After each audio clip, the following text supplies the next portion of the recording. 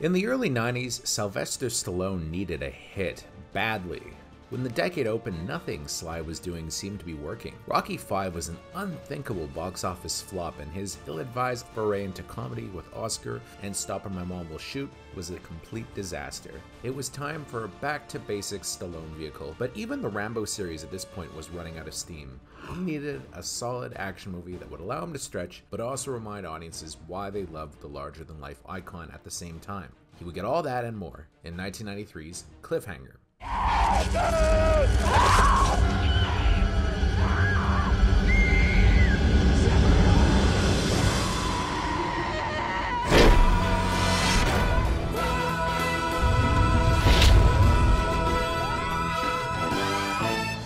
Enter Carolco Pictures. At the time, they were the masters of the high-concept action film, having bankrolled the Rambo series, as well as Total Recall and Terminator 2 Judgment Day for Arnold Schwarzenegger.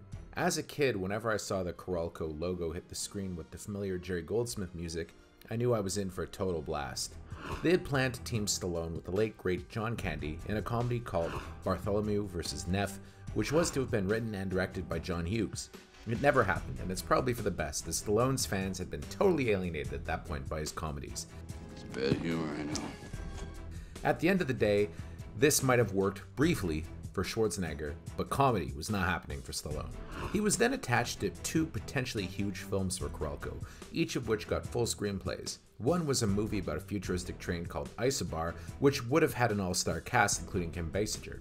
The other was called Gale Force, which would have starred Stallone as a tortured ex-Navy SEAL who, after killing a kid in a drunk driving accident, returns to his hometown a hated man. However, when a hurricane looms and a team of mercenaries attack his small town, he becomes a hero, dispatching all of them in a plot that sounds an awful lot like what became the hurricane heist many years later.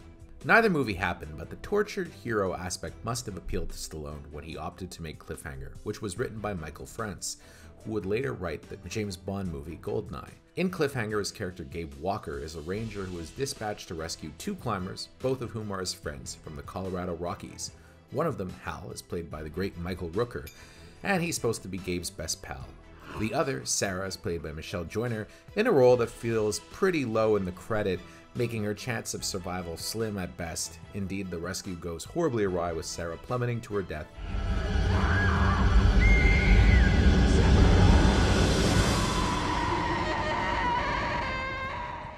Reeling from the fact that he was unable to save her, Gabe quits the Rangers and leaves town, only to reemerge months later in the hope of reconnecting with his former girlfriend, a fellow Ranger named Jessie, who's played by Northern Exposure heartthrob Janine Turner. Why can't you just believe you did everything you could? Now, it just so happens that while he's trying to get his girl back, a team of mercenaries led by John Lithgow's scenery-chewing Quaylen execute a daring mid-air heist of $100 million in uncirculated US Treasury bills via an air-to-air transfer. It all goes awry, leaving Quaylen and his mercenaries stranded, and the suitcases containing the money are gone. Gabe and his former buddy Hal are the unlucky rescuers, and Hal is taken hostage, with Gabe being forced to recover the money in order to save his friend. You, stay! You!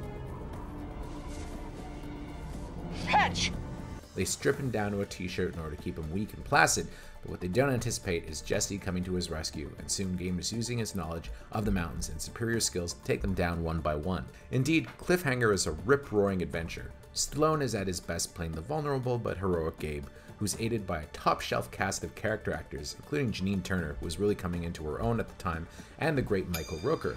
Plus, he's got the ace direction of Renny Harlin, who was at his peak in this era, coming off of Die Hard 2, Die Harder. Yippee-ki-yay, motherfucker.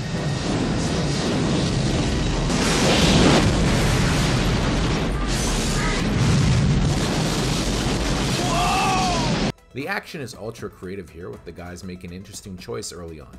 In his previous action movies, Stallone always used guns to blow away the baddies, but Gabe isn't a cop or a soldier. He's an ordinary guy, albeit a strong one with amazing rescue and mountaineering skills. When he kills, he does so using the instruments he would know well, such as an ice axe or a flare gun. Most memorably, in a scene that almost earned the movie an NC-17, he impales Leon's baddie with a stalactite.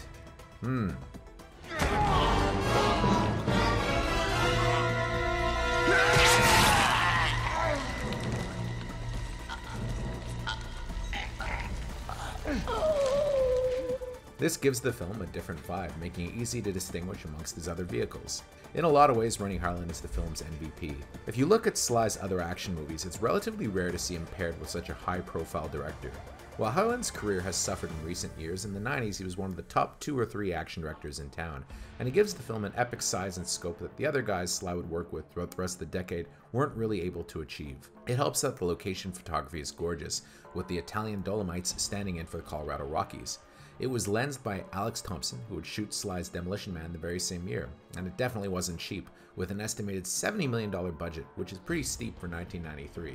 Indeed, Carolco would extend itself on numerous films, with Harlin's next movie, Cutthroat Island, sending them into bankruptcy. They actually had to split the rights with TriStar Pictures on this one when the movie needed reshoots in order to cut a scene where a bunny rabbit died a grisly death, something that test audiences hated. Sly had to cough up the necessary $2 million himself.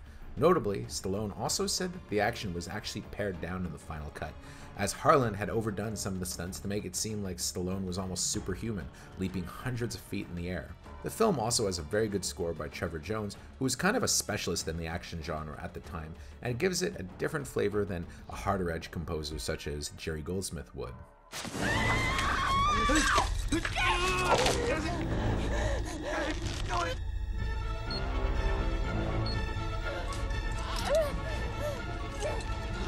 Plus, of course, you've got John Lithgow as the sneer-worthy villain Kalen with his fake British accent, and man, does he ever chew the scenery. You know what real love is, Crystal? No. Sacrifice.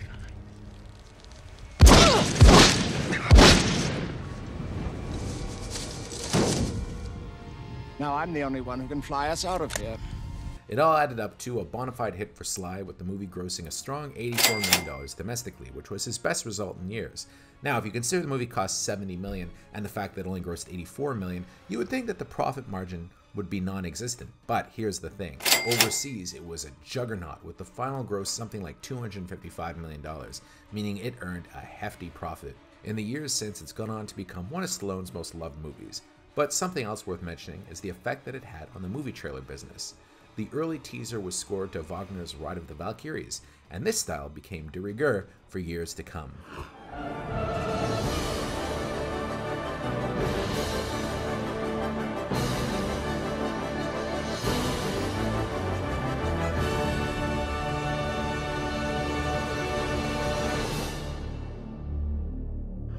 Some years back, it was announced that Amy Lily Amirpour, who did A Girl Walks Home Alone at Night and The Bad Batch, would be doing a female-led reimagining of Cliffhanger with Jason Momoa attached to cameo. But so far, the movie hasn't gotten made, and hopefully they never do, because you know what?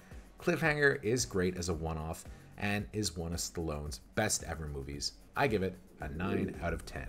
Of course, Stallone and Renny Harlin would eventually re-team on Driven some years later, and yeah, unfortunately it would not be quite the success that Cliffhanger was, and it's hard to see why. Stallone himself would kind of try to make a Cliffhanger-style movie with Daylight, which would kind of merge the disaster genres with the rescue genre, but the problem with that movie is it just didn't have a villain and was probably too far left afield from what an actual Stallone movie would be considered by his core audience. So unfortunately, Cliffhanger would be his last real smash hit of the 90s. I want that money, and I want it now. Quaylen, the game's over. You lost. Of course, that's not to say that Demolition Man and The Specialist would be flops. Not at all. They'd actually be hits, but the next couple Stallone movies would not do well at the box office, including Judge Dredd and Assassins. Of course, I'm going to get into that in future installments, but it would lead to kind of a lean time in Sly's career before he came back in a big way with Rocky Balboa. It has to be said, Cliffhanger definitely was the highest point he'd reach in the 90s, and I'll tell you something, 29 years later, it holds up mighty well. It's still a very, very watchable movie with great stunts, no CGI. It's an old-fashioned killer action flick that definitely needs to be checked out by anybody who loves Stallone. Remember, shithead! Keep your arms and legs in the vehicle! And all...